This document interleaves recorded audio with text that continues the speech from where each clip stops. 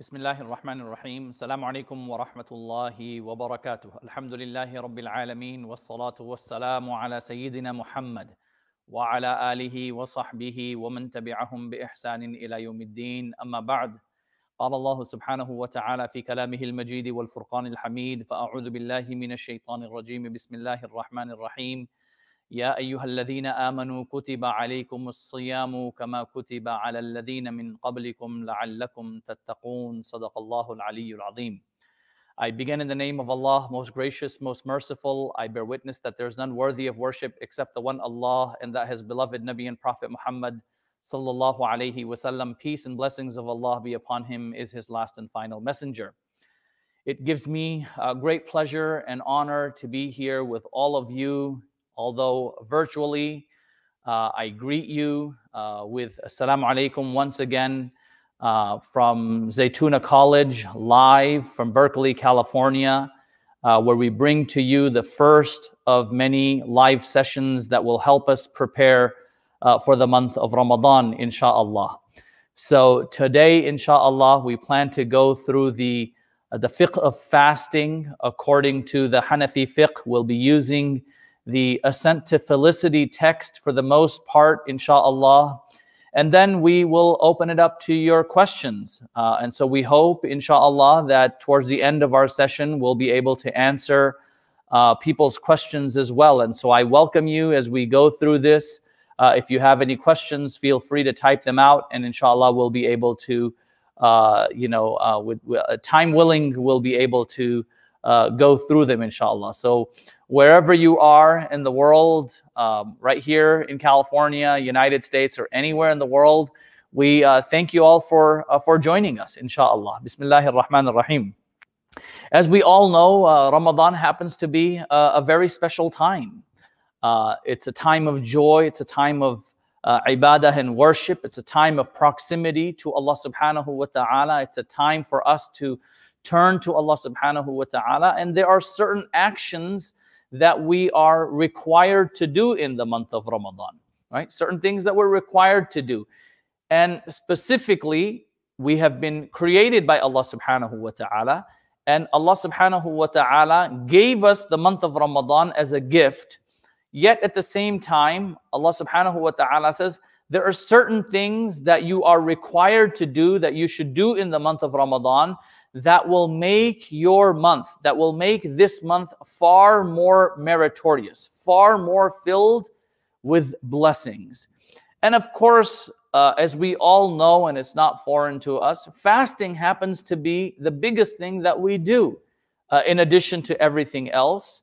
And then, of course, we also pray our Salatul Taraweeh, two specific actions. And then, of course, all other acts of ibadah and worship, such as increase in the recitation of Quran, increase in our generosity. Many people choose to pay zakah as well, which is why, inshallah, 1 week from now, next Friday, Saturday, and Sunday are completely dedicated to the fiqh of zakah right here from Zaytuna College, inshallah. So I recited a verse of the Quran. Allah subhanahu wa ta'ala says, Ya ayyuhalladhina amanu kutiba alaykum as-siyamu kama kutiba ala alladhina min qablikum la'allakum tattaqun. Right? Fasting has been made an obligation upon you, just as it was made for the people before you.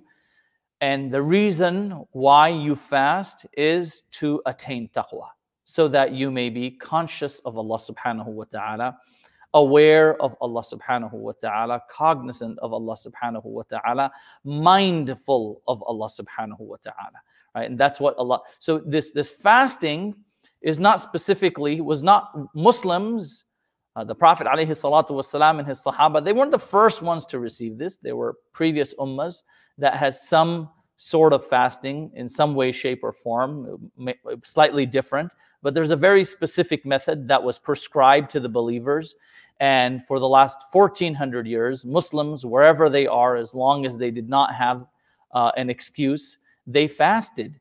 And they found it a joy to fast. They found it a privilege to fast. They looked forward to fasting, right? It's very interesting how, people will say, not even water. And, as Muslims, we respond and say, not even water.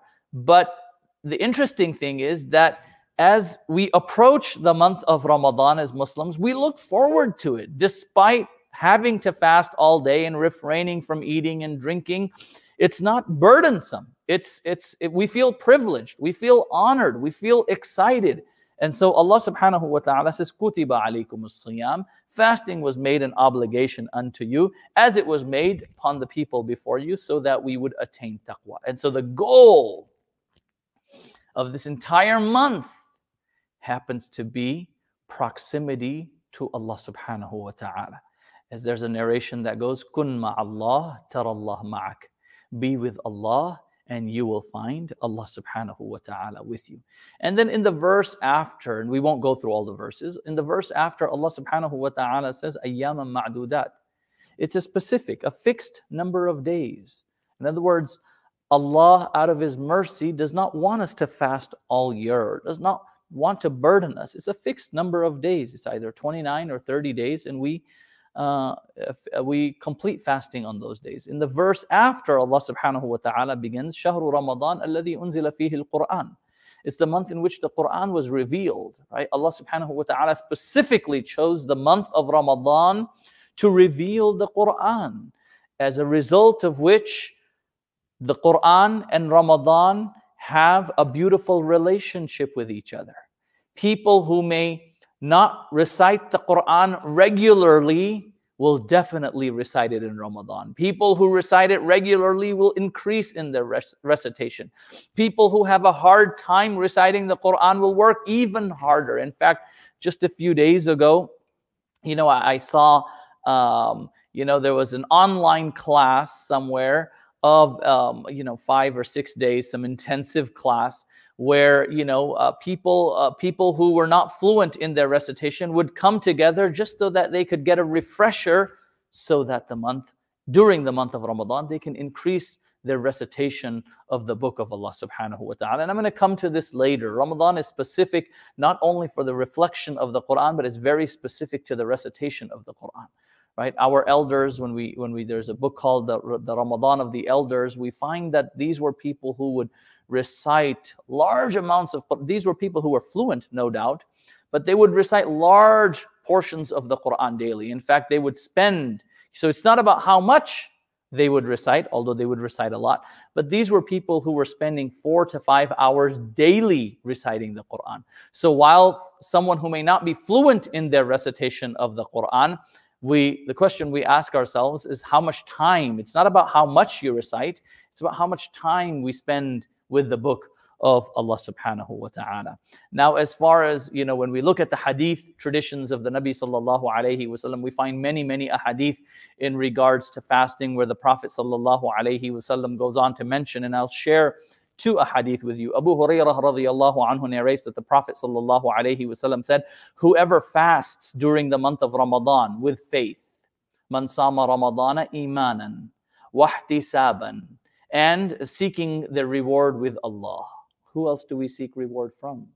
Right? Who else do we seek reward? We seek our reward with Allah subhanahu wa ta'ala. Allah subhanahu wa ta'ala will forgive their past sins. One of the central themes of the month of Ramadan is forgiveness from Allah subhanahu wa ta'ala. He continues, sallallahu alayhi wasallam, whoever prays during the nights in Ramadan with faith, iman and wahtisaban, and seeks the reward with Allah subhanahu wa ta'ala will have their past sins forgiven. And the one who passes the night of Qadr in prayer with faith and seeking the reward from Allah will have their past sins forgiven.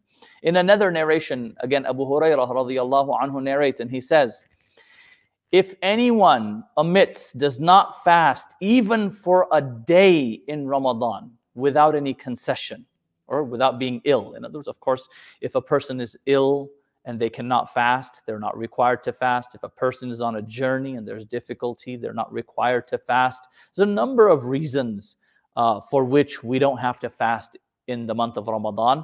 And some people will pay a fidya and others would make up the fasting. But if someone had no excuse whatsoever and chose not to fast, the Nabi alayhi salatu wasalam says, then if that individual were to fast for the rest of their life, they could not make up for that one fast. Could not make up for that one fast, because there's a certain barakah, there's a certain blessing of the fast of the month of Ramadan. That's why, we've seen, and again, this is not a general rule, just sharing, we've seen some of our, elders and teachers that if they weren't very sick, they would still choose to fast. If they were on a journey in which they could manage their fasting, they would still continue to fast. But rightfully, the same teachers and elders, if they got older and they just weren't able to fast at all as a result of their health not allowing them to do so, then of course they would not fast. So no one should feel guilty about not fasting in Ramadan if one has a reason or an excuse to not fast. So keep that in mind, and I'll close with this one hadith and continue. Abu Hurairah radiyallahu anhu relates that the Prophet sallallahu alaihi wasallam said, many people who fast get nothing from their fast except hunger and thirst. And many people who pray at night get nothing from it except simply staying awake. In other words, we have to follow certain rules in order for us to get the maximum, not only maximum reward from Allah, but the maximum benefit from our ibadah, right? What we sometimes fail to realize, that the ibadah and worship that we do, it comes with a reward, no doubt, but it also comes with benefits, right? Benefits unseen, right? Benefits unseen. And when we do that act of ibadah completely, perfectly, then not only are we fulfilling an obligation, and not only are we receiving a reward from Allah, but we are also receiving this barakah and blessings in our lives that open up the doors of Allah's mercy, remove the difficulties and worries from our path. Ramadan happens to be Allah's gift to mankind. Allah wanted to give us a specific time in the year in which we would dedicate ourselves to ibadah and worship, and Allah knows that we want to worship Him, we enjoy worshiping Him, but there's this creation of Allah called shaitan that sometimes and many times makes it so difficult for us to do so. So Allah subhanahu wa ta'ala says, I love my slaves so much that I'm going to lock up the shaitan so that it becomes easy for you to make ibadah and worship. Ramadan was made an obligation in the second year of Hijrah, and Ibn Hajar Asqalani rahmatullahi alayhi narrates that the Nabi alayhi salatu wassalam fasted for 9 Ramadans before he passed away. And of course, the Nabi sallallahu alayhi wasallam would also make i'tikaf, and we will come to i'tikaf in a few moments. Why do we fast? We fast because Allah wants us to do so. And I will do whatever my Lord wants me to do. I will do whatever my Lord wants me to do. I will submit to Him so that I can please my Lord and my Creator. But at the same time, a few worldly reasons for which we fast makes us appreciate and give thanks for the pleasures that we have, makes us give up things that are haram, that we shouldn't be doing, things that are not desirable, helps us in controlling our desires, allows us to feel compassion and empathy towards others, allows us to train ourselves, right? Train ourselves. One of the biggest benefits of the month of Ramadan is that we know we can do good. We know we can refrain from evil. We have the ability, and all we need to do is, after Ramadan, just continue that, right? Just continue that. And as long as we can continue that, we're in good shape. And sometimes when it becomes a little difficult for us, we get that reminder once again. Ramadan comes right back around. Ramadan is a blessing in so many ways, and it gets us used to doing a great deal of ibadah and worship. Now to move on to the fiqh of fasting. Fiqh in and of itself, if you haven't formally studied fiqh, it can be a little dry. It can be a little, tiresome. a lot of details, though the text that we are using is called Maraqi al-Sa'dat. It's a very simple text, very beautifully translated by Sheikh Faraz Khan, who is on our esteemed faculty, one of my colleagues here at Zaytuna College. And so we'll be using his text, inshallah, for the most part, to go through Kitab al-Sawm and the book of fasting. So technically, according to Islamic law, Sharia, what is defined as fasting, right? What is a sawm? A sawm is to withhold from eating, from drinking, from intercourse, right? Sexual intercourse, during the daylight hours. Now, we will define in a moment what daylight hours is, from true dawn, subh, sadiq, until sunset, right? That's daylight hours. With the intention of fasting, the niyyah has to be there. In other words, if someone does not make the niyyah and simply remains hungry all day, it technically won't be considered to be fasting, and technically there's no reward for this person staying hungry, whether it's an obligatory fast or a non-obligatory fast, whether it is a sunnah fast or a voluntary fast. The intention must be there. There are specific times for the intentions. We'll come to that in a moment as well.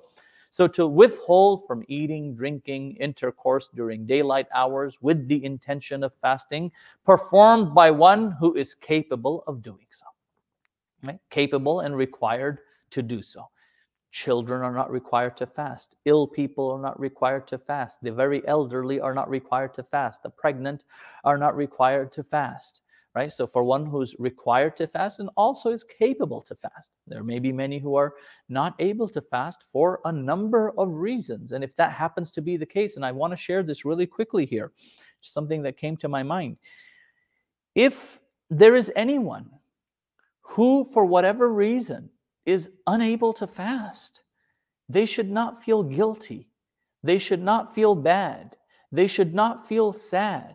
Allah subhanahu wa ta'ala has put you in this place and in this position out of His divine wisdom. And one of the gifts of Allah subhanahu wa ta'ala to you is that you are unable to fast.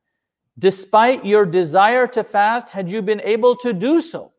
So Allah subhanahu wa ta'ala rewards those individuals for fasting, inshallah, even without having fasted, right? Without having fasted. And it's a reminder to the rest of us that when we see someone or meet someone or become aware of someone who is unable to fast, not look down at them, because it's not like these people chose to not fast. There are people who have certain scenarios as a result of which they are unable to fast. Now, as far as fasting, we won't be covering all of them, but as far as fasting, the action of fasting and how it is categorized, there are 7 types of fast.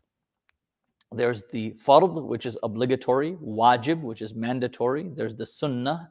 There's the mandub, which is recommended. There's the nafal, which is voluntary. There's the makruh tahrim, which is prohibitively disliked. And then makruh tanzih, which is mildly disliked, right? So fasting, there's literally 7 types of fast. And just really quickly, I may go over them.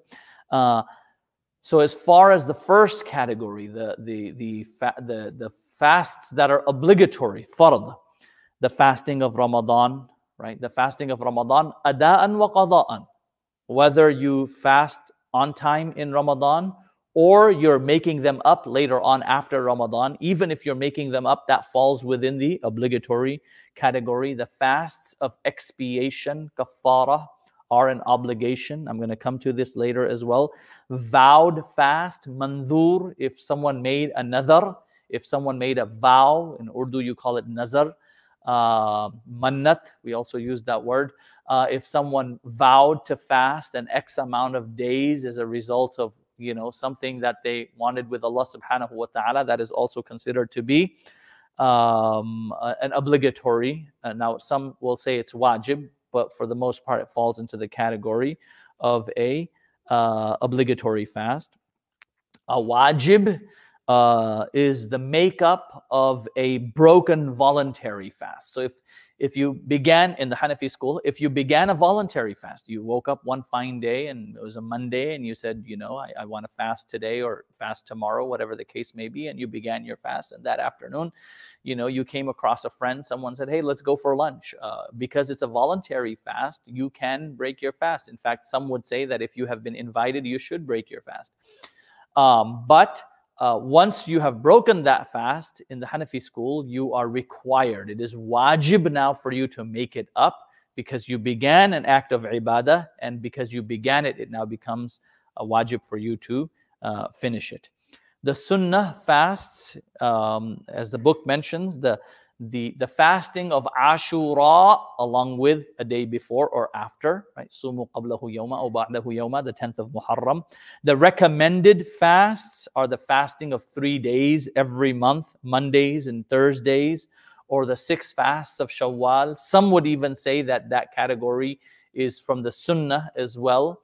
Now, some ulama drop it in the mandub, recommended category, because it's not something that the Prophet ﷺ did all the time, and so they say yes, it is a sunnah, but it's not the same category of a sunnah where, you know, there's where the Prophet ﷺ did it diligently, so it falls into the category of a mandub. A voluntary fast would be any other fast, you know, any other day that you would fast would become a voluntary fast. Makruh tahrim would be the 2 days of Eid along with the Ayyam al-Tashriq, right? The Eid al-Fitr, Eid al-Adha, and then the days of Tashriq afterwards. And then the mildly disliked fasts in the Hanafi school is to single out the fasting of a Friday. In the Hanafi school, it's considered to be disliked. Although if someone fasted, there's no harm, but to single out and say, I'm only going to fast on Fridays, or, you know, I'm specifically going to fast on Fridays, or certain other days that happen to coincide, you know, with the celebrations of other faith traditions, then it would be mildly disliked. It is also disliked to fast every single day, like fast for your entire life. So those are the 7 types of fasts. Of course, clearly the fasting of the month of Ramadan happens to be an obligation. And so we continue. As far as the intentions, now there's, according to Islamic law, Sharia, there's 2 types of intentions. The following 3 types of fasts do not require a specification.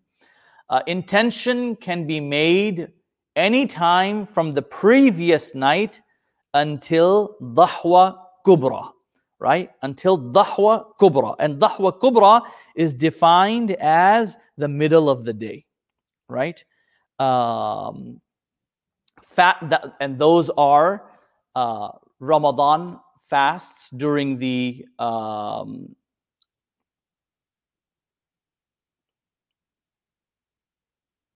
yes, just wanted to make sure. Ramadan fasts during the month. In other words, if you woke up after the time for suhoor was over, and you had missed the time, you missed your suhoor, you missed your intention, you hadn't made the intention the night before when you went to sleep, as long as you make it any time before midday, your niyyah, your intention is valid. So with Ramadan, there's definitely that. Specified vows, in other words, if someone specified and said that if so-and-so happens, I will fast next Tuesday specifically. So it's not like they have to make the intention the night before. We'll understand this and come back to this in a moment. You don't have to make the intention the night before, as long as you woke up at Fajr time, during the time of Fajr, to pray your Fajr. Your fasting has already begun. And at that time, if you made the intention, that would be valid as well. And voluntary fasts, nafil fasts. So if someone woke up, prayed their Fajr, did not have any water, did not have any tea, and around, you know, after sunrise, maybe an hour after sunrise, 2 hours after sunrise, decided and said, you know what, I'm just going to fast today, then that you can go ahead and make the intention and continue your fast. So as long as you can make it during that time, even after Fajr, your intention, your fasting would be valid. Dahwa Kubra is generally translated as midday. So the time between Fajr and Maghrib, you would divide that in half. As long as you made your intention before half day, you would be okay. So the point you want to take away here for all of us happens to be that the fasting of the month of Ramadan, we should, of course, try to make the intention before we go to sleep and say, I'm going to fast tomorrow. Or at the very least, make the intention at the time of suhoor that I am, going to fast today. Although, some would argue and say that the suhoor in and of itself is almost like an intention. If you know what I'm saying, you have woken up for suhoor to fast. So that in and of itself is an intention already. So it's not like you have. The reason I say this is because certain masajid and certain of our institutions may end up sending you a calendar, and it has this phrase there that says, intention for fasting. Bisawmi ghadin nawaitu min shahri Ramadana. By the way, that's just an Arabic phrase that says that, I intend to fast tomorrow for the day of Ramadan. I mean, that's literally what it is. It's not a specific dua or prayer that you find anywhere. Really, the intention is in the heart. That's a mahallah. God forbid if someone slept through and ended up waking up, at 8 or 9 o'clock in the morning, didn't make their suhoor, somehow ended up missing their Fajr prayer as well. As long as they wake up around 9 o'clock, they can make the intention at that time and continue their fast. Now, since we are talking about fasting, the intention being specific, the following fasts require tabyit, to make the intention at night. In other words, make the intention, and night means all the way until the time Fajr begins, right? Until Subh Sadiq. So you're required to have made the intention. Either you can make the intention at night, not wake up for suhoor and straight wake up for Fajr, that would be okay. Or when you wake up for suhoor in the morning, you would make the intention at that time. But if the time for Fajr has already entered, and then you make the intention at that time, that would not be valid. The following types of fasts require an intention and specification of type. Makeups, qada from Ramadan. So not only do you have to make the intention and but you have to be specific that this is the fast that I am doing. See, with Ramadan, the fasting of Ramadan, you don't have to be specific because you're only fasting for the month of Ramadan. But if you missed a fast or two, let's just assume that maybe last year in Ramadan you missed a fast or two, and you want to, though you're not required to, you want to make them up before this coming Ramadan. So assume that I want to make that fast up tomorrow. When I go to sleep tonight, I would have to intend specifically that I'm going to fast tomorrow. And this fast specifically is the makeup for that of Ramadan that I happen to have missed.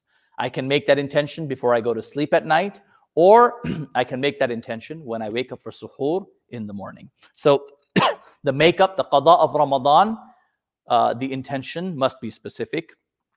A makeup of a voluntary fast. Remember, we categorized this fast as a wajib fast. So you had a voluntary fast, you broke the voluntary fast. Now you're going to make up that fast. Again, tabyit, intention, being specific is required in this type of fast. So before you go to sleep at night, or when you wake up for suhoor, you have to be specific that today I am fasting for the fast that I broke, the voluntary fast that I broke, and I'm making that up. The fast of expiation, kafara, we'll come to this in a little while. If you are making up a fast of kafara, then you have to be specific in your intention that this is a fast of kafara, and it has to be done before Subh Sadiq. And unspecified vows, another mutlaq, right? If someone just intended and said that if so-and-so happens, I'm going to fast 3 days, and you didn't specify which days you were going to fast. If that happens to be the case, then the night before, when we say night before, we mean Subh Sadiq, right? Before the time of Fajr. Any time after Maghrib, make the intention that the fast I'm going to do tomorrow is going to be one of the fasts, one of the 3, for example, that I had vowed to do, and I'm going to make up that fast. So that's what it comes down to. What is a kafara? We'll come to in a moment, we'll come to the things that break your fast. But what is a kafara? Kafara literally is an expiation. Okay. And the reason I'm mentioning kafara first is because there are reasons for which someone may need to make a kafara, may need to make an expiation. There's a long hadith that goes behind this. A person came to the Prophet sallallahu alaihi wasallam and said, "Ya Rasulullah, I'm ruined."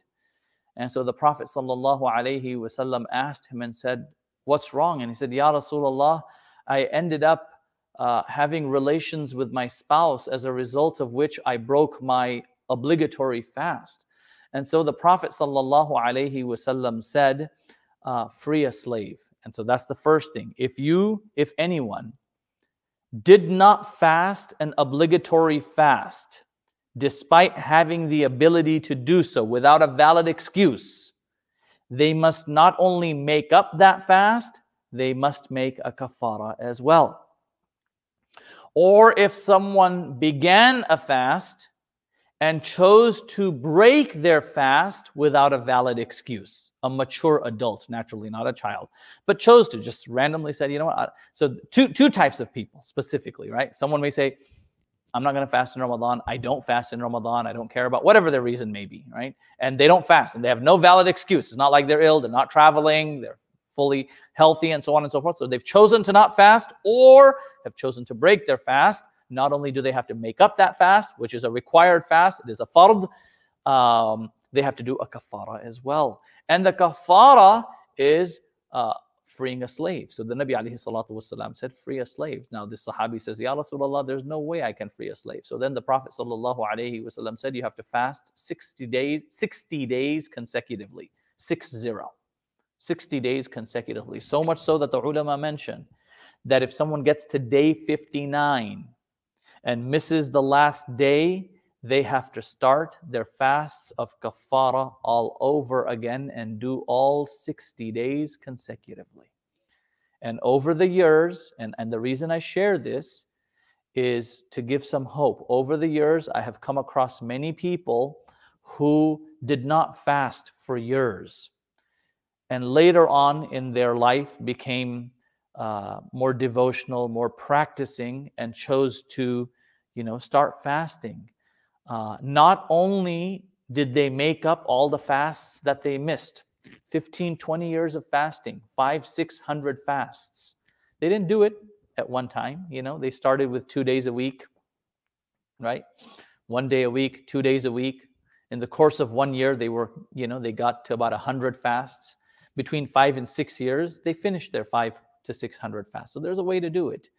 And then, of course, did their kafara as well, the 60 days consecutively. So the Sahabi, he says, Ya Rasulullah, the Nabi ﷺ says, fast 60 days consecutively. This Sahabi says, Ya Rasulullah, I can't fast for 60 days consecutively. Right? So then the Prophet ﷺ says, feed 60 poor people, 2 meals. Okay, so 120 meals. Feed 60 poor people. He says, Ya Rasulullah, I don't have the ability to do that either. Some of these Sahaba, they were beautiful. There was such a blessing for all of us. So this man, the Prophet ﷺ didn't respond to him. A little while later, the hadith mentions a man came with a basket of dates to the Prophet ﷺ. And the Nabi ﷺ says, Aina sa'il, where's that person who was asking those questions about fasting? He said, Ya Rasulullah, I'm here. So the Nabi ﷺ said, take this date of baskets and distribute it amongst the poor in Medina. And so the Sahabi, the questioner responds and says, Ya Rasulullah, is there a family poorer than mine between these two hills? In other words, in this valley of Medina. And so the narration mentions that the Prophet ﷺ had a humongous smile on his face. And he said, take it and feed your family. That was the mercy of the Nabi ﷺ. Though the lesson and the stipulation that we take away from this is if a person does not fast or breaks an obligatory fast of the month of Ramadan, they need to make up that one fast and also do a kafara. A kafara is freeing a slave, and a kafara is also either freeing a slave. If you're unable to free a slave, naturally we may not be able to do that. We have to fast 60 days consecutively. And if we are unable to fast for 60 days consecutively, then we have to feed 60 poor people 2 meals, or give one poor person 2 meals a day for 60 days. Now the ulama go on to mention that if you're unable to do that, then give 60 poor people about 3 pounds of wheat or its value in cash or grains, right? And then there's a few more things that you can go on here. But if someone is completely, you're unable to make up the 60 fasts, then you can feed 60 people 2 meals, right? So essentially 120 meals need to be given. Now, there's some ikhtilaf around this with amongst the ulama, whether you can give it to the same person or you can give it to them all at one time, or so on and so forth. But, I would urge you at this point, to speak to your local teacher, scholar, imam, so that they can come up with a solution for you. Now, the reason we mentioned that first is because the mufsidatus sawm. Okay, we move on to the things that break one's fast.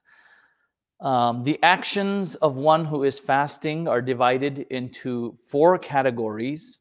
In other words, if someone breaks their fast, it's divided into 4 categories. Number 1, those that require a makeup as well as an expiation, a kafara. Okay.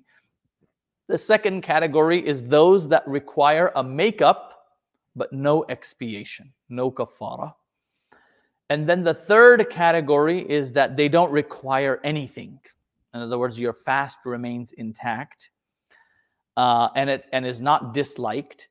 And the fourth category is that those that require nothing yet happens to be, your actions happen to be disliked.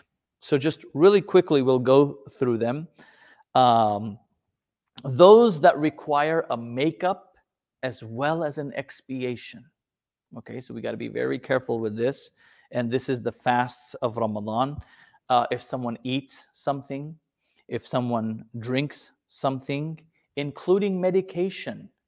Okay, some people are sort of under this impression that you can take medication while fasting, that you can take a tablet, put it in your mouth, and swallow it. That will break your fast. Okay? Some people are under this impression that you can take a tablet and take a little teeny beeny bit of water, put it in your mouth, and just take it down, and your fast would still be intact. Absolutely not. Right? According to the vast majority of the ulama, anything that goes down your throat, even if it happens to be medication, breaks your fast. And in this specific case, not only does it break your fast, you're required to do a makeup as well as a kafara. If someone has intercourse with their spouse, then that will require a qada, makeup, as well as a kafara. And we've covered kafara. Now, if anyone does any of these actions forgetfully, then they don't have to make up the fast, nor is there an expiation. So maybe on the first day of Ramadan, you still weren't in the habit of fasting, and you drank some water or ate something. You came down into the kitchen and there was something, on the dining table, and you were hungry. You didn't realize why you were hungry. You just took a bite and you ate it. Not required to do anything. Okay, forgetfulness, you're not required to do anything. So that's the first category. You need to be very, very careful. Even, a lot of times when we gargle, people, when we gargle, that's why they say while you're fasting and you're gargling, you should be very careful. If water goes down your throat when you're gargling, right, that requires a makeup. Now, of course, that doesn't require a kafara. It only requires a makeup, but we need to be very careful. The second category, those that require a makeup without expiation, if someone needs to use a suppository, for example, because it's essentially going into your stomach, it breaks your fast, does not require a kafara. Accidentally swallowing water while rinsing the mouth, being coerced to break one's fast. Someone forces you somehow, physically wants to abuse you or something, and says, break your fast, then it will break your fast. And then, a self-induced vomiting. Self-induced vomiting will also break your fast, though the vast majority of the opinion are of the ulama of the opinion that if you vomit, it doesn't break your fast. There's an ikhtilaf around this, but if self-induced vomiting, it'll break your fast, and you'll just simply have to make up the fast over.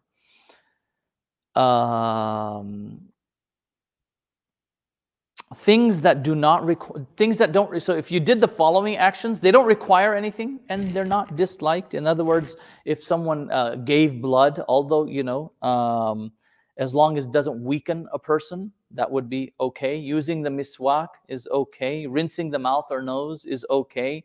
Wearing wet clothes because of extreme heat, all of that is okay, does not break your fast. Now, a very common question, and I'm sure someone's going to ask this: is it okay to brush your teeth while fasting? Yes, it is okay to brush your teeth while fasting. Using the miswak, the toothstick, is a sunnah. And if we can use that, it would be nice. We'd fulfill a sunnah. The Nabi alayhi salatu wasalam says, whosoever uses a siwak, Allah subhanahu wa ta'ala would allow them to say the shahada, would inspire them to say the shahada at the time of their passing. Especially during Ramadan, get into the habit of using the siwak. If we must use a toothbrush and a toothpaste, try to do it before Fajr time, during your time of suhoor, so that you don't enter into your fasting.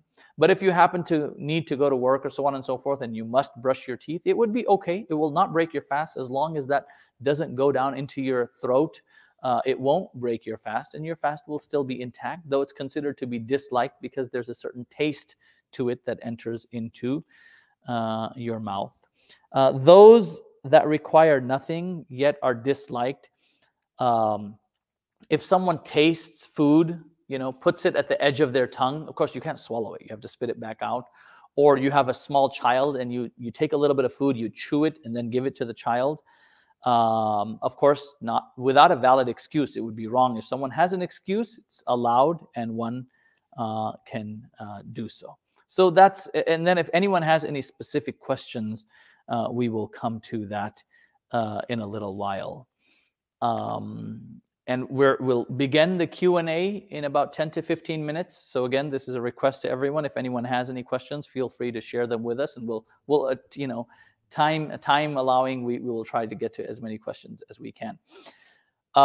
I'm going to talk about suhoor in a moment specifically, but before we go there, people who are exempted from fasting in the month of Ramadan, people who are ill are exempted from fasting. So a diabetic individual who may not be able to stay hungry for so long, a pregnant woman, a woman who's nursing, for example. These people, now of course, depending on your illness, there are some people who will be ill and will be able to make up their fasts sometime after Ramadan. And if you happen to be in a position, not out of laziness doesn't count, but if you happen to be in a position where you can make up your fasts anytime in your life before you pass away, fasts that you have missed, you are required to do so. You are required to do so, right? Giving a fidya will not suffice. But if you happen to be a person who is ill, has an acute illness, and as a result of that, you will never be able to make up fasts, then you will give a fidya. We'll come to that in a few moments as well. But with that said, a pregnant woman, a nursing woman, whenever she is done with her pregnancy and finished with her nursing, she needs to make up those fasts. They do not have to be made up prior to the next Ramadan. So contrary to what many people will say, I have to make up my fast before next Ramadan. No, you don't have to. It's preferable to do so. The sooner we complete an act of ibadah, an act of worship, that's a certain burden that is on our shoulders. As soon as we have relieved ourselves of that burden, then that would be good. Someone who's, severe thirst, where they actually fear that they would faint. Not just thirsty because it's a hot day. You're supposed to feel a little parched. Okay? Severe thirst, exempt. Traveler is exempt. Playing sports, PE, physical education, training for sports, these are not considered to be valid reasons for one to not fast. And if one chose to not fast in Ramadan for those reasons, then they will be in sin. Not only will they have to make up those fasts, they will have to give a kafara as well. Now, for individuals who are unable to fast, right, completely unable to fast, will never be able to make up their fasting.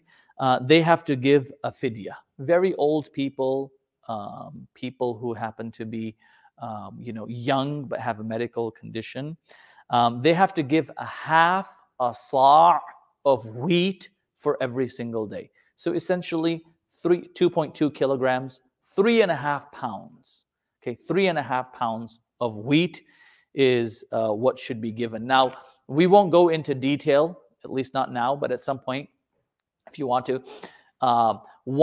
Depending, based on the hadith of the Nabi sallallahu alayhi wasallam, one can give dates as a fidya, barley as a fidya, raisins as a fidya. Based on the price of dates, that will probably be the most expensive fidya. Up to $30, almost $35 a day. If it's raisins, about $20 a day, depending on the price of raisins. Barley is a little more. Wheat is probably the cheapest, right? Wheat, flour, okay? And by the way, 3.5 pounds of flour or 3.5 pounds of wheat that we give as a fidya, that is the same amount that we give as sadaqatul fitr, okay? Zakatul fitr, sadaqatul fitr, fitra, fitrana, whatever you call it. I'm going to come to that in a little while. It's the exact same amount, right? While many of your masjids may have signs that say $5 and $10 or $15, really, in all honesty, it's 3.5 pounds of wheat. And very recently, as I was teaching Kitab al-Sawm to our students here at the college, I had them do a little bit of homework. I said, I want you to find out how much 3.5 pounds of wheat is. And really, if you do, now, of course, there's no harm in giving more. One should give more, but one should also know what the minimum, required value is. A bag of non-branded flour at Safeway, 5-pound bag comes to a little over $3 or a little under $3. So which means 3.5 pounds of wheat really comes to a little under $2. Really? So your fidya can literally be $2 a day. Okay, now, which is $60. But if someone decides and chooses to give a little more so that the poor can benefit, of course, there's greater reward in doing so. Yeah, traveler not required to fast, and so on and so forth. So we covered that as well. I'm going to come to. I'm going to talk about a few more things, and then we'll open it up for questions, inshallah. Imam Ghazali, rahmatullahi alayhi, mentions there's 3 grades of fasting, right? He says one is the ordinary fast. The vast majority of people, we just do sort of an ordinary fast. We just refrain from eating and drinking and other activities, and we just get through the day, but our day we just kind of get through it. The special fasting is where he mentions 6 things. He says, see not what you're not supposed to see. Speak not what you're not supposed to speak. Hear not what you shouldn't be hearing. Do not what you shouldn't be doing. Avoid overeating and look to Allah subhanahu wa ta'ala with fear and hope. Right? Khawf wal raja. Anticipation, Ya Allah, we fasted and Allah will accept it from us. But at the same time, a little bit of fear. Is my fast accepted? Ya Allah, accept my fast. Right? And then he goes on to mention and says that the extra special type of fasting is the fasting from the heart, from unworthy concerns and worldly thoughts, in total disregard of everything but Allah. Right? Absolutely nothing. You're not in touch with the dunya. Right? There's nothing. Put everything away. And it's very interesting that, many of us have probably seen and experienced ulama, pious predecessors, and this is something that, we were seeing so little and little of in this day and age. We're in reality, right? I can tell you, we spent time with many, many teachers. As soon as Ramadan entered, they were done. Nothing of the dunya consumed them. All the matters of their dunya, whatever it is that they needed. In fact, preparations for Eid, preparations for things after Eid were done before Ramadan began. Right before Ramadan began. So when Ramadan came around, now of course they didn't have any phones or laptops, but assuming that if they did, no phones, no laptops. It was ibadah, worship, dhikr, Quran, and that was all that consumed them. Yet at the same time, that may not be possible for us. But what is possible, brothers and sisters, is let's stay away from watching, unnecessary scrolling on your phone before the time of iftar because we have nothing to do. Right?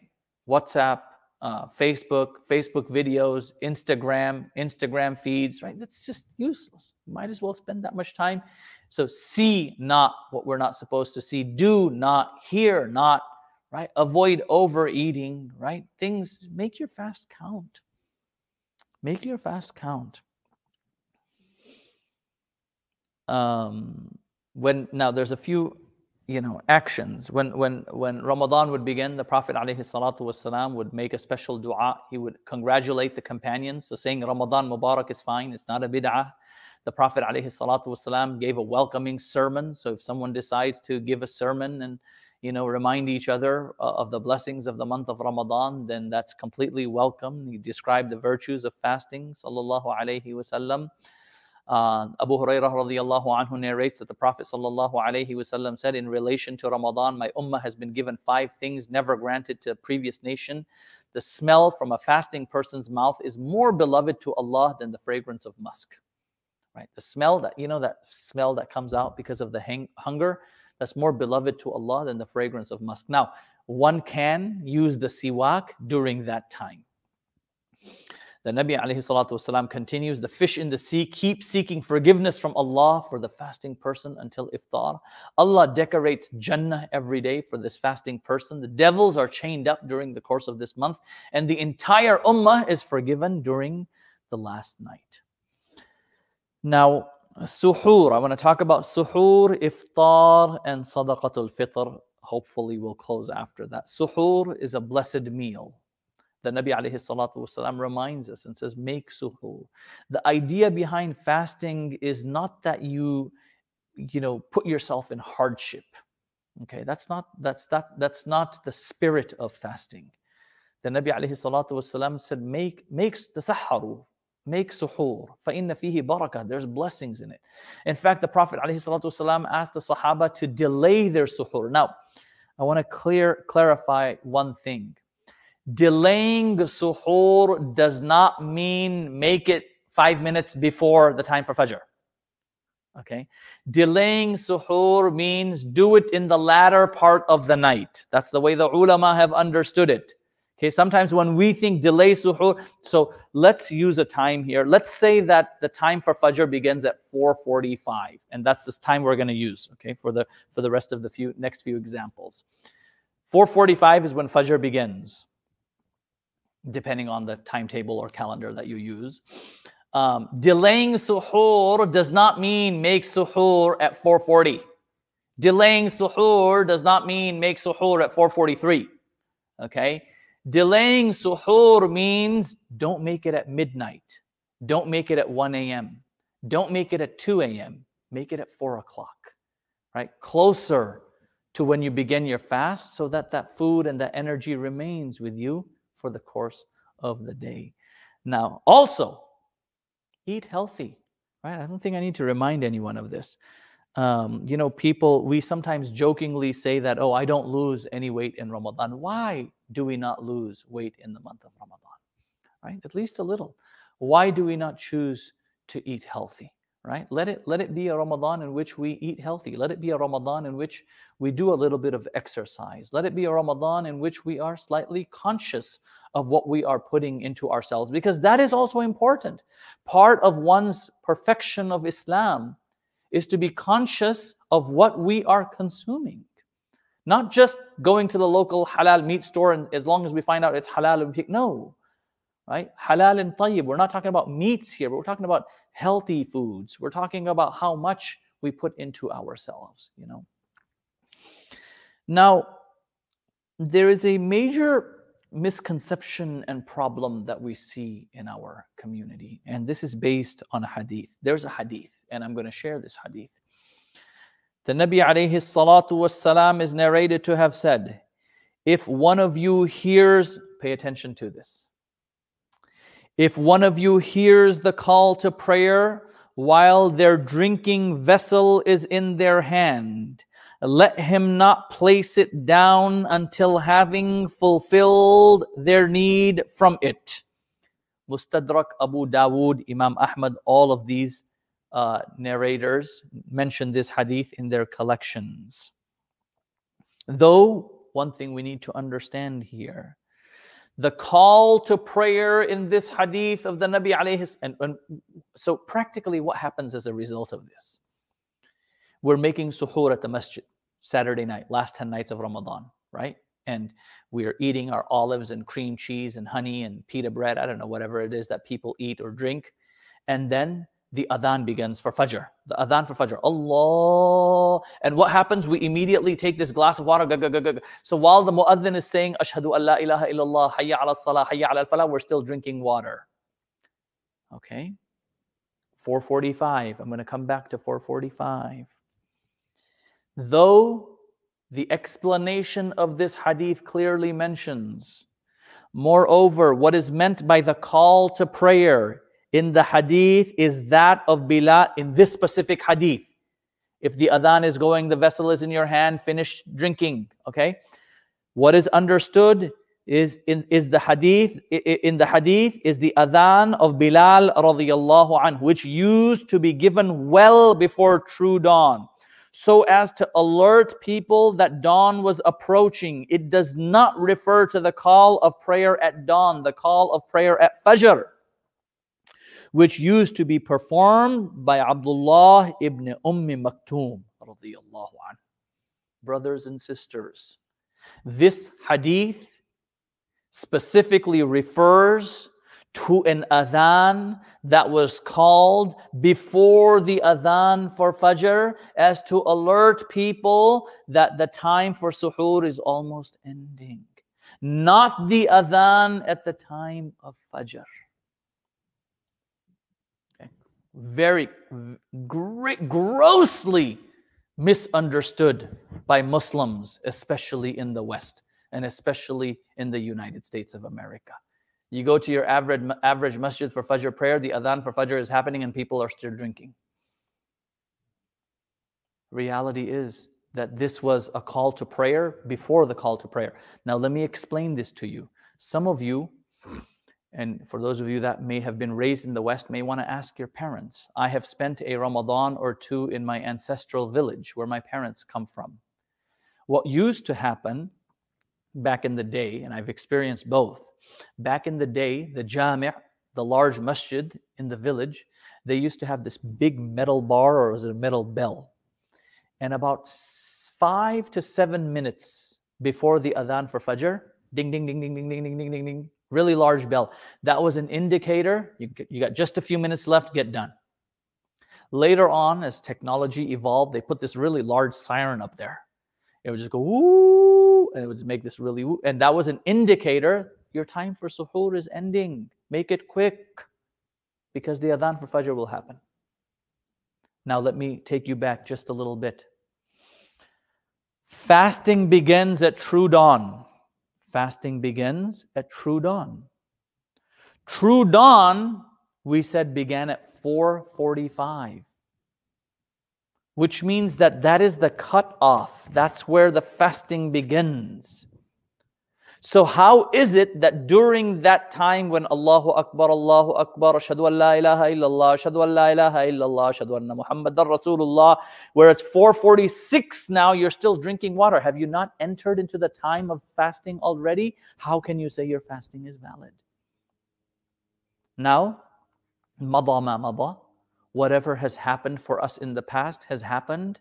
But going forward, if we happen to have the habit of doing this, then we should be conscious and not do this.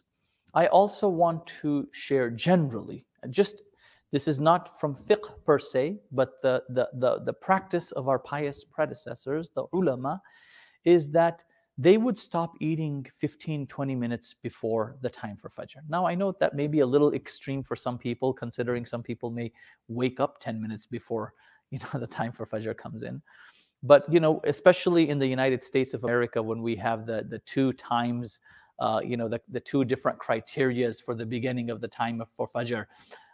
There's the 15 degree, and I don't want to get into this, the 15 degree and the 18 degree. Whatever you follow for the course of the entire year is what you follow. I'm not saying one is better than the other, one is right over the other. Whatever your local masjid does is what we should follow.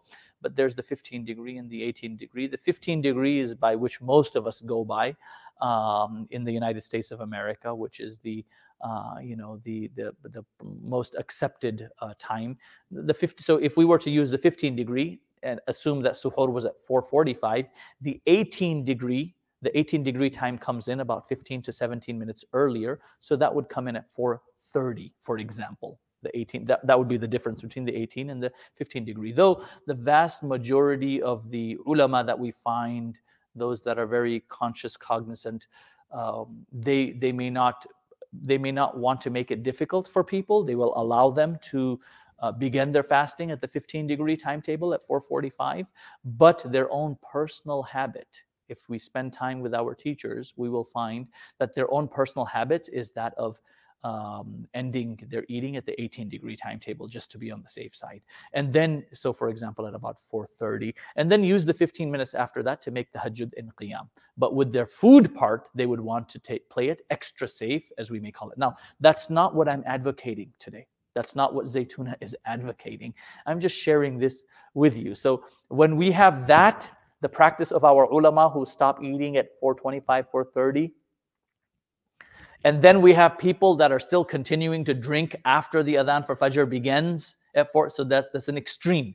So we need to find some sort of a middle ground as a general habit, that if 4:45, the time for suhoor is ending, then by 4:40 is a general habit, have that last bowl of cereal or your final paratha or hummus or, your final drink of water and brush your teeth. Just, we want to do it as perfectly as possible. That's all we want.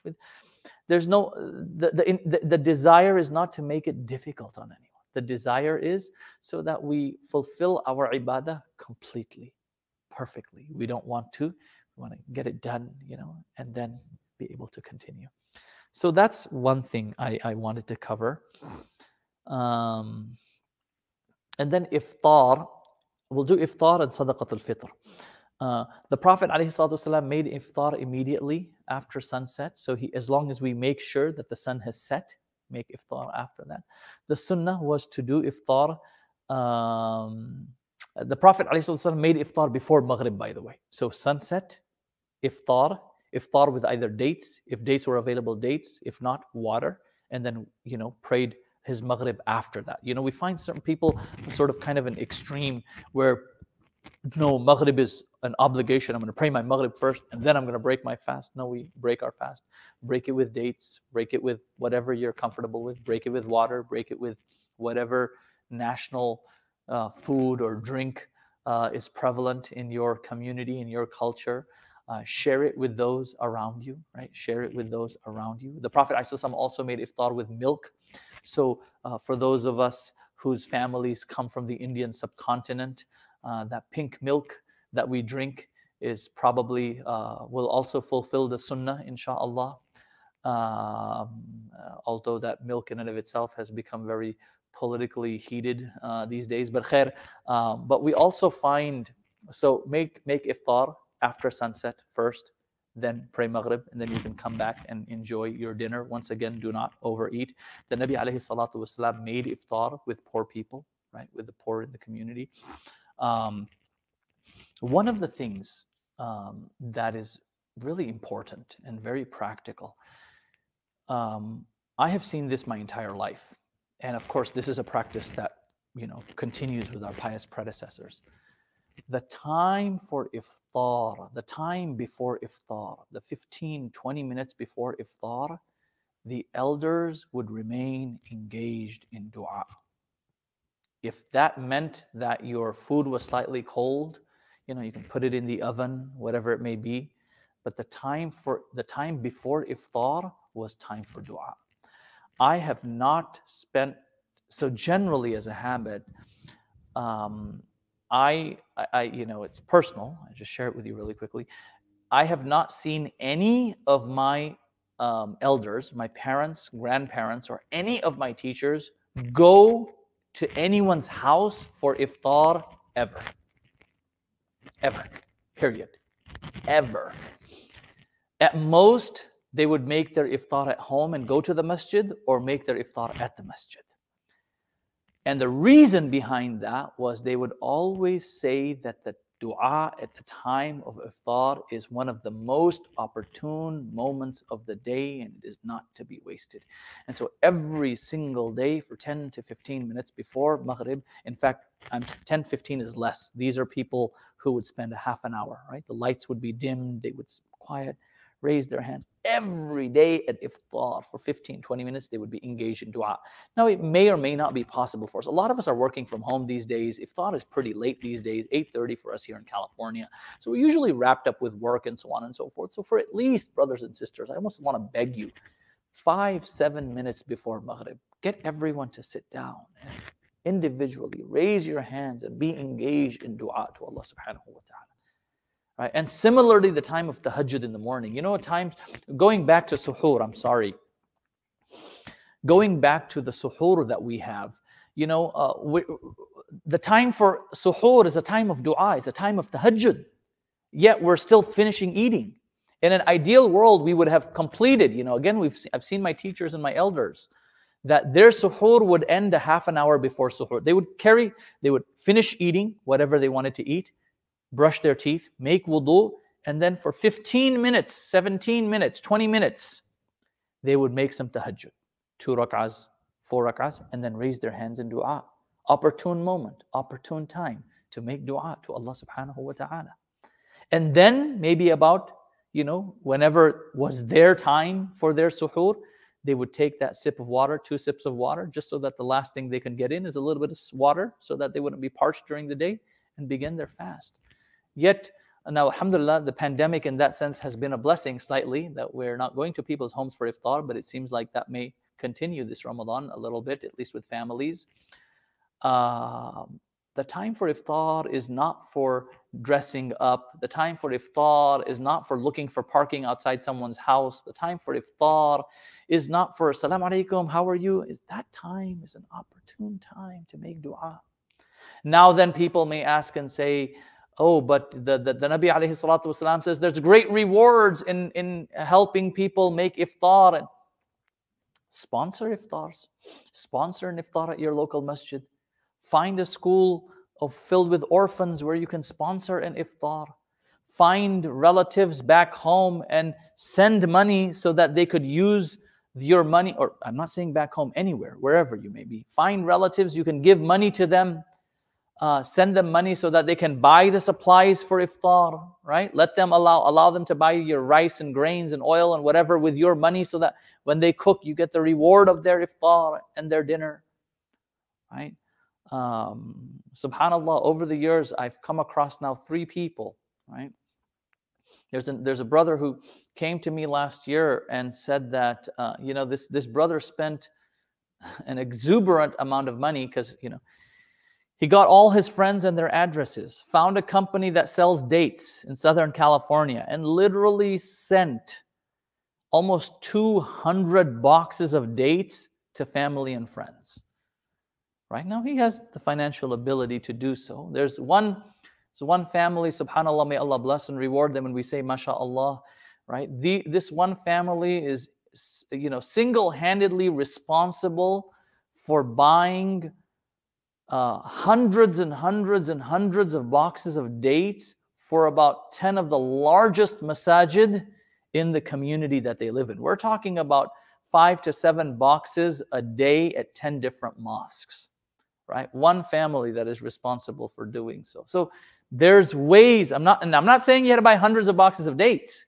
You could put dates in a Ziploc bag and share it with someone, share it with a family, share it with a relative, and get the reward of their fasting, right? I came across a friend who was saying that, this year they found an opportunity to find dates or get dates from Medina to be mailed out. And so while the person is living here in California, the person decided to send out dates to their family, abroad, and said that I want my family abroad to benefit. So there's many ways where we can feed those that are fasting rather than wasting time. And you can party. People say Ramadan is about family and get-togethers. It's not about get-togethers. Ramadan is about you and God, you and Allah. After Ramadan, you can party, make merry, do whatever you want. Lastly, so iftar parties. I'm not an iftar party fan, in case you can't tell already. Two things, and I will close, inshallah, and I promise. Sadaqatul fitr. Now, this generally falls under the category of zakah, but we'll cover it quickly here. Is mandatory on every Muslim as long as you own the nisab, right? As long as you, unlike the zakah, where you have to be above the nisab for a year, and then you're obligated to pay zakah. In the case of sadaqatul fitr, the charity that we give at Eid or before Eid, as long as you have the nisab, whether you had it for a year or not, you might have become the owner of nisab that fine morning, you have to give sadaqatul fitr. It is mandatory on behalf of oneself, one's child who is a minor, and the family. So basically, if you have wealth, you're responsible for yourself and everyone that you are looking after. How much is that? That is, again, a half a sa' of wheat, right? Half a sa' of wheat, so 3.5 pounds of wheat flour, or 1 sa', 7 pounds of dates, raisins, or barley, right? 7 pounds of dates, raisins, or barley. And again, so we're reminded to give it before Salatul Eid. If you give it slightly before Eid, it is acceptable. Some ulama mention that if you give it up to a few days before Eid, it is acceptable. Some go on to mention that if you give it up to 15 days before Eid, it is acceptable. And some go on to mention that if you give it at the beginning of Ramadan, it's acceptable as well. And the idea behind, we shouldn't wait until the last minute to give Sadaqatul Fitr. We should try to give it in advance, at least a few days. And the spirit of Sadaqatul Fitr is so that the entire community may enjoy Eid. So if we've taken our Sadaqatul Fitr and given it to a poor and needy family in advance, they may be able to buy new clothes, they may be able to buy new shoes, they may be able to, buy food supplies so that they are able to celebrate Eid as well. That's the whole spirit behind Eid. I know that some masajid, including ours here in the Bay Area, whatever Zakatul Fitr, Sadaqatul Fitr, Fitrana, whatever you call it, whatever it is that we collect before before Eid, we actually try very hard to distribute it amongst the poor and needy families in the community before Eid. In fact, we start making calls from the masjid office on the 20th, and I recommend for wherever you are, for your masjids to do this as well. On the 27th of Ramadan, 28th of Ramadan, we have a ongoing list. We call those families and we tell them, to come at a specific time, and we make sure that we distribute that money well beforehand. Certain masajid like to hang on, institutions, non-profits, masajid, hang on to people Sadaqatul Fitr for days, weeks, months after Eid. That's not the spirit. That's not the spirit. The spirit is so that it should be given before Eid to the poor and needy families, so your families can benefit from it. I know an imam in the Bay Area who was telling me once that, on the morning of Eid, he says, I put a few $1,000s in my pocket from the Sadaqatul Fitr money that we have collected at the masjid if we haven't already distributed it. And at the day of Eid, when I come up, because when people come to greet me, I know much of my community. And so when I come across members in my community who happen to be needy, I quietly reach into my pocket and take out a bill or two. of $100 and quietly put it in their hand so that their children, they can also afford to eat the good food that everyone else is eating. And if they want to go out that night for dinner with their family and enjoy, they can do that. Or if they haven't been able to buy certain gifts or things for their children, they are able to do that and do it with dignity. That, brothers and sisters, is the spirit behind Sadaqatul Fitr. Now, last thing, and I promise this will be the last thing. Salatul Taraweeh is a sunnah of the Nabi alayhi salatu wassalam. It is the ijma' of the ummah that Salatul Taraweeh is 20 rak'ahs. Now, the specific time to pray Taraweeh is the month of Ramadan. We don't pray Taraweeh before Ramadan or after Ramadan. It's in Ramadan. So my recommendation to everyone, myself included, is let us stop arguing about how many rak'ahs it is, and let us show up at our local masjid and pray as much Taraweeh as we can. That's it. Because once Ramadan is over, we're not going to be able to pray. Some people like to specifically make it an X amount of, number of rak'ahs, and will not pray one more, one less, won't pray two more, won't pray two less. There's no, let's, kind of look at others condescendingly, you're wrong and you're wrong. That's not the spirit of Ramadan. The spirit of Ramadan, the Nabi alayhi salatu wasalam says, if you pray Salatul Isha in congregation, you get the reward of worshipping Allah half of the night. Show up to the masjid for Salatul Isha. Pray congregational prayer. Pray Salatul Isha, right, at the masjid in congregation. If there's Taraweeh afterwards at your local masjid, pray as much as you can. If at any point you're a little tired and you desire to leave and go home, so be it. It's not an obligatory prayer to begin with. But if you're going to leave, and this is a practical request from an imam who leads Taraweeh or led Taraweeh for many years. When you're leaving, leave quietly. Get into your cars and go home. I don't want to hear your noises in the lobby, and I don't want to hear your noises in the masjid parking lot. Right? We have time. We can stand outside in the lobby of the masjid. We can stand outside in the parking lot and talk to people for hours. Maybe not hours, but tens of minutes. Yet praying 2 or 4 rak'ahs becomes so difficult for us. Keep in mind, there's a season for everything. Right? You can only avail of it in that season. Once that season is gone, that fruit is gone. Right? That fruit is gone. So you know how sometimes, and of course now, mashallah, we're living in an age where you can almost get any fruit in any season, but clearly, with certain seasons, and those fruits are, cherries, for example, in California, or strawberries in California. Sometimes, I'll speak for myself. There's days when, I'll get a really nice box of really sweet cherries. I'll skip dinner for a box of cherries because I can only have cherries during cherry season. Now I may be able to have it later. It won't taste the same. The texture won't be the same. And sometimes I'll have a little more than I can fill because they're just so good, and I can only have them then. After that, I'm not going to be able to get them. Right? So similarly, Ramadan, it's a time, it only happens in Ramadan. So let's make it happen. And last but not least, at least pray Salatul Fajr and Salatul Isha in the masjid. And then i'tikaf in Ramadan, secluding ourselves, last 10 nights recommended, sunnah of the Nabi alayhi salatu wassalam. And the last 10 nights is when we just go, max, just the final run, the final push.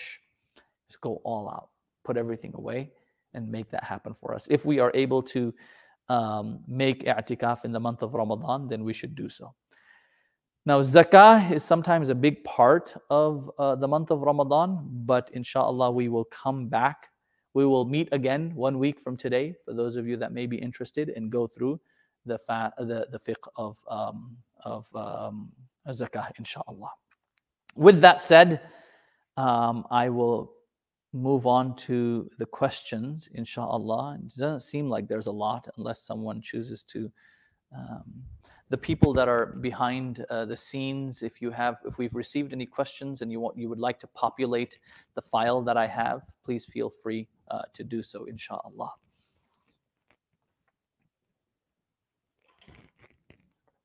Oh.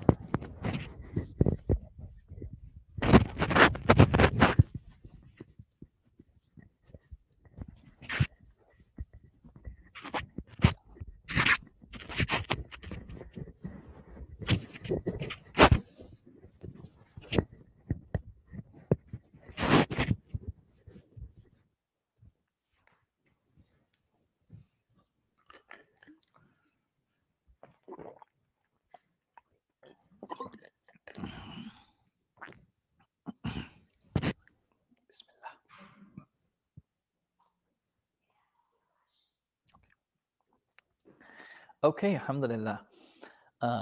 Beautiful question. How can someone with a very busy schedule prioritize worship during Ramadan? That would be, every individual would need to figure out what they have to do, what they don't have to do. And with whatever time of course, you'll remember that which is obligatory generally during the day are two things: salah and som, ritual prayer and fasting. So make sure that you get with all your busyness, get your prayers in on time, and make sure that you fast. Make sure that you get your prayers perfectly to the best of your ability so that you can derive maximum benefit. And similarly, fasting, don't do anything during your fast that would decrease the blessing of your fast. That's it. Everything else happens to be voluntary. Important, but voluntary. So if you're extremely busy, you're not able to do anything, but you are able to pray on time, inshallah, and fast, alhamdulillah, you have benefited from the month of Ramadan. As far as reciting the Quran, we recite Quran in Salah. Surah Fatiha, is that not Quran? Surah Falaq, is that not Quran? Surah Nas, is that not Quran? You may be so tired that you're like, okay, long day at work, and someone, for you to pick up a mushaf and to recite makes it even more difficult. You just want to rest. Maybe you're just lying down on the couch. Subhanallah, subhanallah, subhanallah. Is that not dhikr of Allah? If all you know is, for example, Surah Ikhlas, Qul huwallahu ahad, just recite it over and over and over and over again, is that not recitation of the Quran? So Allah knows our intentions. If a person has bleeding gums in the morning, will that invalidate their fast? Bleeding gums do not invalidate one's fast. Can one fast according to the Fajr and Maghrib prayer times in Makkah, particularly if they are from a northern climate where fast can be 17 plus hours? This is a question best suited for the Muslim communities that are living in those communities, right? So there are, in the extreme north areas, people are still fasting. Some are fasting 20, 22 hours. Generally, you should check with the ulama there and see what the community is doing there. Now, as far as fasting with Makkah and Medina, generally what we read in the books of fiqh is not the timings of Makkah and Medina per se. The timings of the countries or the areas closest to you where Muslims are fasting, and they are able, they fast from a certain time to a certain time. So you wouldn't follow Makkah per se, because there's no ruling anywhere that says you go by Makkah time. You would generally go by the closest time, a few hours away from where you are living, to get adequate time of fasting generally. But we still find there are humongous communities out there that are fasting for 20 hours a day, and they get through it because, in that case, then the weather is not so extreme. And it's possible for them, because sometimes you could be fasting for 12 hours, but it's extreme heat, it becomes very difficult. So in those, with those areas where the weather is not so extreme, so you will find people who are fasting for 20 plus hours and not so difficult. Is it allowed to miss a fast in order to get the COVID vaccine? So first and foremost, the COVID vaccine will not invalidate your fast. Similarly, if you're getting a meningitis vaccine, inshallah, because if you're planning to go for Hajj, for example, during the month of Ramadan, for whatever reason, that will not invalidate your fast. Are you allowed to miss a fast? So generally, we have found ulama mention and the teachers mention that one should still fast the day they're getting their vaccine. If after they come back, they're feeling weak, they should still try to continue their fast. But if they're feeling so weak that they need to take medication, then it would be valid for them to break their fast. And also if they're really weak the next day, because it seems that the side effects are the day after and not the day of. So what we are hearing, myself included, experienced that, the side effects are generally the next day and not the day of. But if someone feels extremely strong about not being able to get through that day without water or without, medication, then sure, that would be okay. Then that would be considered to be an illness. How can a new mom whose child wakes her up at night plan her worship during Ramadan, especially praying on Laylatul Qadr? Beautiful question. It's not about how much you pray, it's about the intention. Let's not forget, you, mother or parent, looking after your child and waking up to look after them is also an ibadah and worship, is it not? Is really, people don't think about this. Our going to work, when I go to work in the morning and come back in the evening tired, that I consider that to be an act of ibadah and worship. That's halal rizq through which I am feeding my family. That's an act of ibadah in and of itself.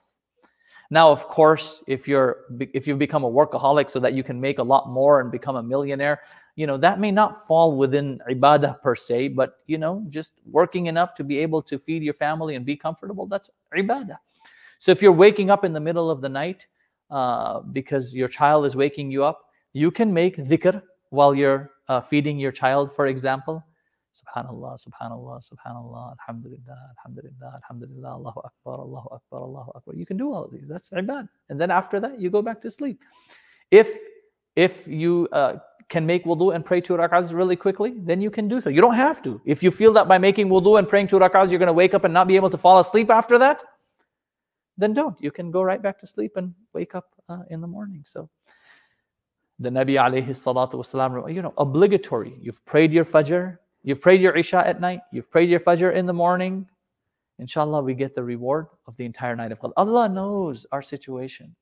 Allah knows our situation. At what age should children be encouraged to fast?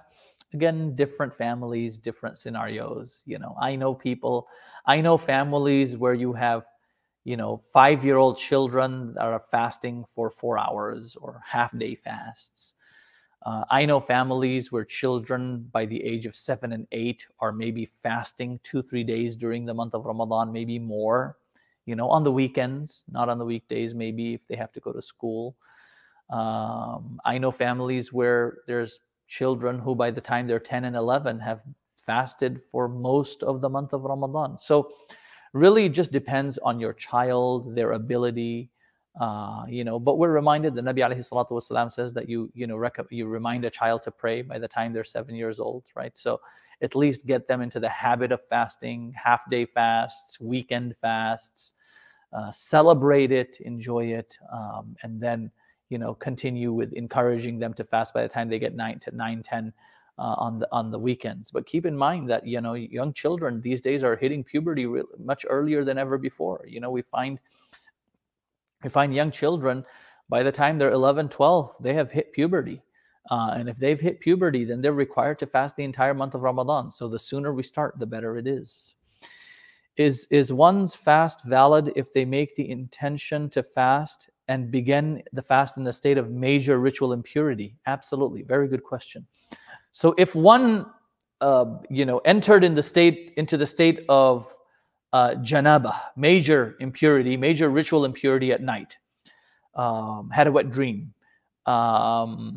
had intercourse with their spouse, fell asleep, woke up, and in fact, missed suhoor maybe even missed fajr, and it's 8 o'clock in the morning, but oh my God, you wake up and you realize you're in a state of impurity, you haven't prayed fajr, you haven't made suhoor, your fast is still intact and valid.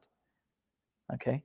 Which means that although it's preferable for one to get a shower in before the time for fajr enters, but if someone got up, so you get up, there's 12 minutes left, for example, for fajr to come in, and you have 2 options, suhoor or shower.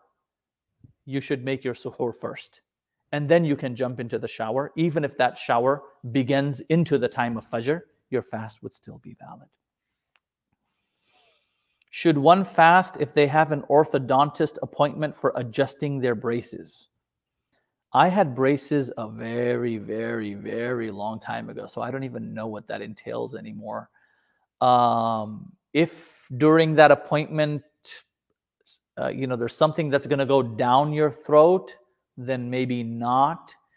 If it's a doubt, then you should fast and take your chances And if as a result of that, maybe later on something does go down your throat, at least maintain the fast and maintain not eating for the rest of the day, but make up that fast later on. So again, again, these are very, if the fast is broken if one's menstruation period begins, is the fast broken if one's menses begins regardless of the time of day? Yes.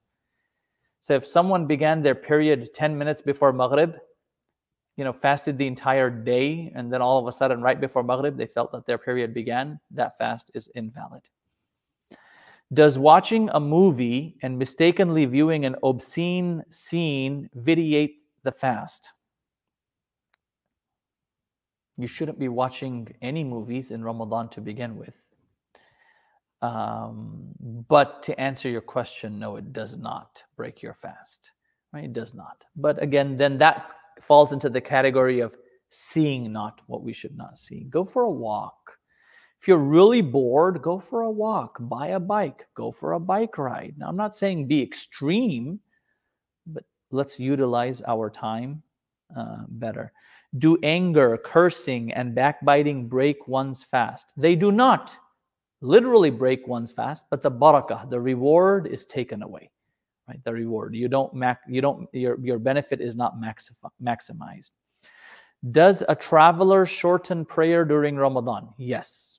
Ramadan or not, if you're a traveler, you can shorten your prayer.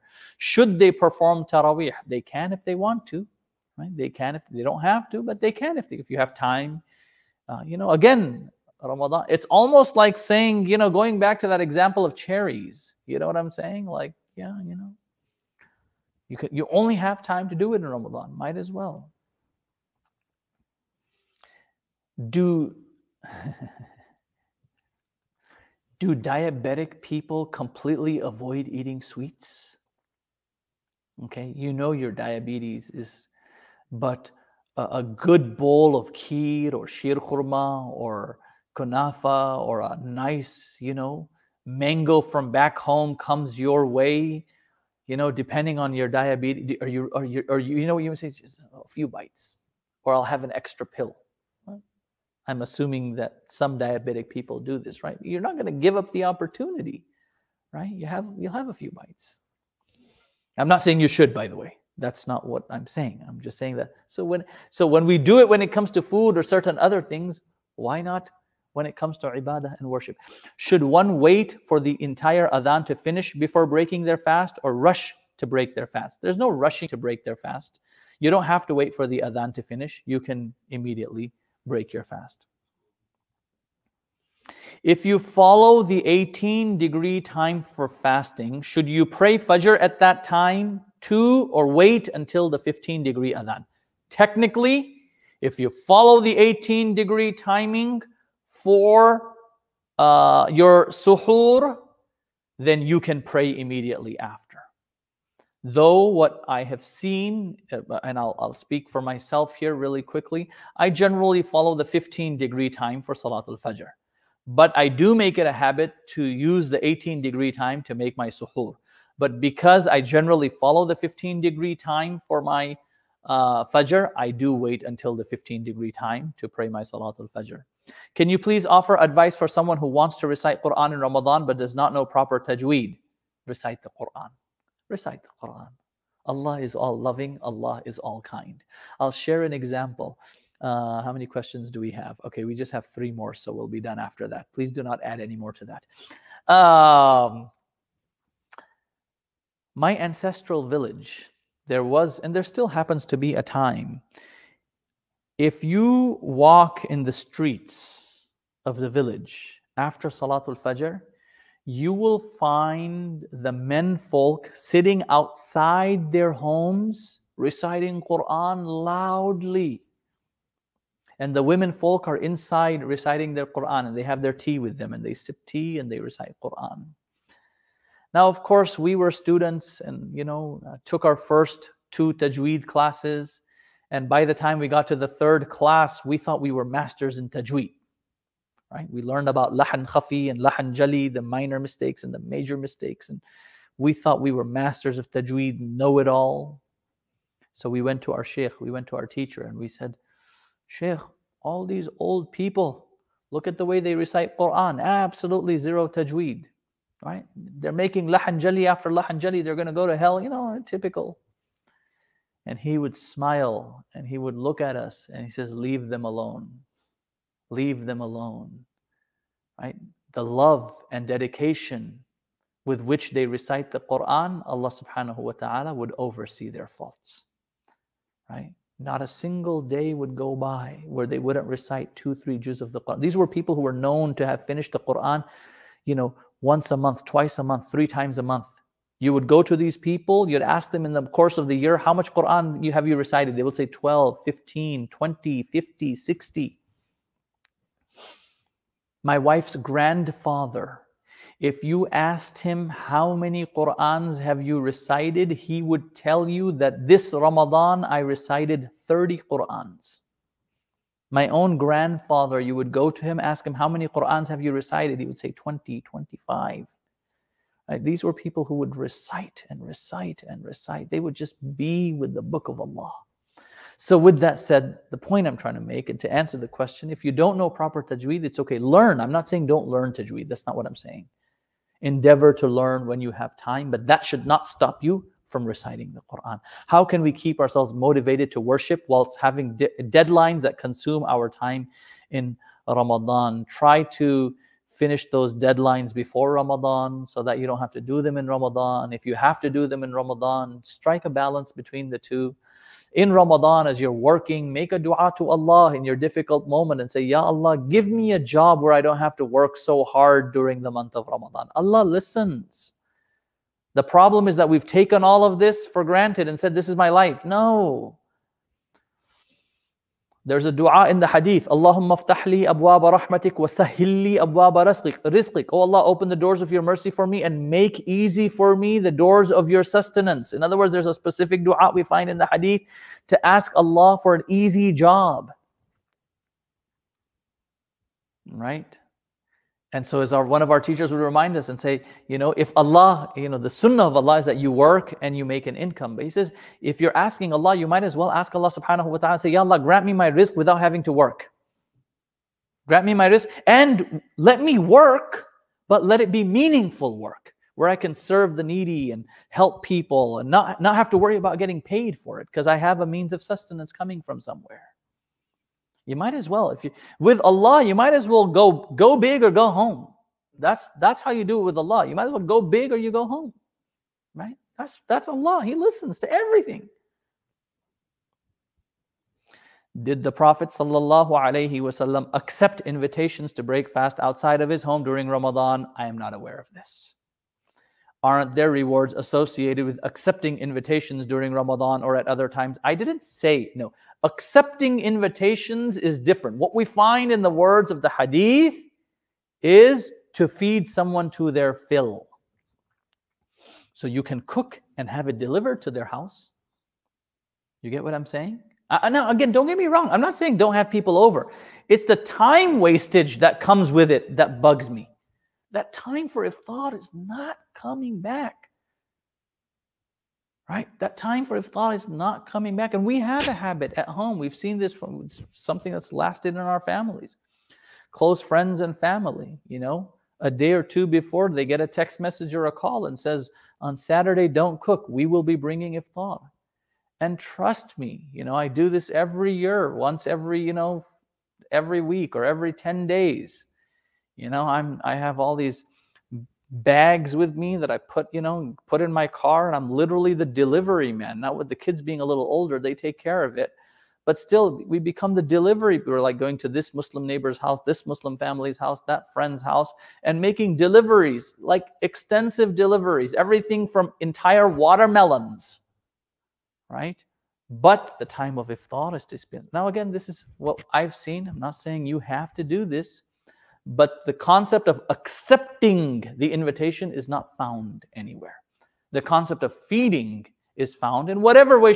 Now again, you can go to people's house for iftar as long as in your car ride, you're reciting Quran, you're not wasting time. The time before iftar, there's no guftagu, there's no conversations. It's guftagu with Allah, conversation with Allah.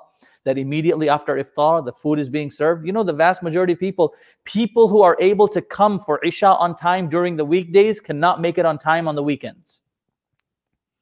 While on the weekdays they're at work, and on the weekends they're not at work. But on weekdays at iftar they're home, and on the weekends at iftar they're at an iftar party. And the iftar party, the host decides what time to serve the food. How does one rinse the mouth and nose during the ritual shower while fasting? Just put it in, but don't be extreme. Put it into your nostril so it goes up to here. Put it in your mouth. You don't have to gargle. You just put it in your mouth and spit it out. Brothers and sisters, may Allah reward you all for being with us on this journey. Some of you may have caught it live. May Allah bless and reward you. Some of you may actually catch a recorded version. May Allah bless and reward you. From all of us here at Zaytuna College in Berkeley, California, Jazakumullahu khairan. Ramadan Mubarak to all of you and your families. Assalamu alaikum wa rahmatullahi ta'ala wa barakatuh.